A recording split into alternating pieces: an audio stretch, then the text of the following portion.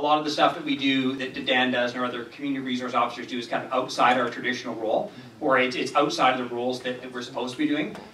The way we look at a lot of these social issues now is that is actually our role. That the community expects that if we have these social disorder issues, even though they're not crimes, right? If you find a needle in front of your place, that even though it's not necessarily a crime at that point, it's very disruptive, right? If you find someone yelling and screaming, I mean, that may or may not be a crime. It's not a crime.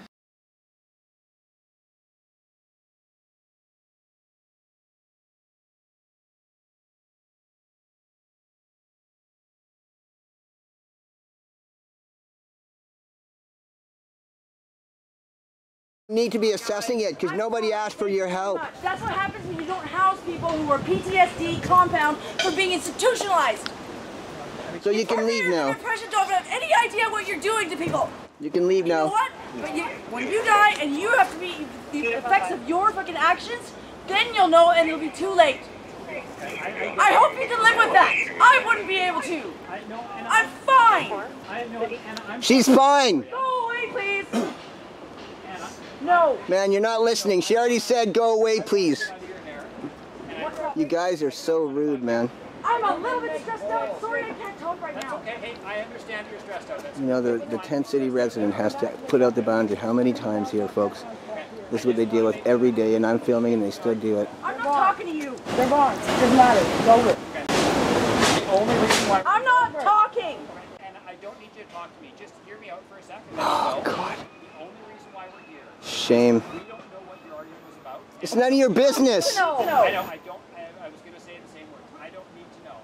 All I'm worried about is just to make sure that people aren't hurt. That's taxpayers' money right here. Taxpayers' money. Social stigma. Social stigma right here. Social stigma. Don't tell me to shut up. Don't tell me to shut. She's asking you guys to leave. Leave, please. Unbelievable. Leave her alone. Sometimes people have arguments, and You're pissing me off even worse. Can you please leave now, sir? Can you please leave? This is going right to the police chief tonight. Can you guys please leave? I'm definitely not, Anna. You guys are going right on YouTube and you don't even care. Go away. Anna, I just want you to... Listen to that. Fine. She's not a fucking child. I think she understands. Leave. I just want to be... I'm not going to. And you seem super upset right now, and I just don't No want shit. that. That's why we asked you to go. Now's not the time. She doesn't want to hear it. We're not needing counseling session. These guys. You shouldn't be involved in mental health. It's fine, man. I'm telling you, I'm just pissed off right now. Can you tell your guys to back off? Like, this is unreal. I'm putting this to YouTube and the police chief is going to get this. These people are saying back off, we don't need your help. And unreal. You were turned down to grant for fucking mental health, and this guy seems like he's all for that mental health team, so maybe he should fight for that instead of trying to fight with us. Okay, so I'm not trying to fight with you. I'm going to leave right now. I think this is one of those moments where you just stop talking to the police. Okay, great. Okay, thank you. Goodbye.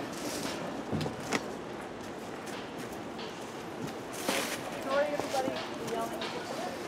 No need to apologize, sister. Sorry you had to go through that.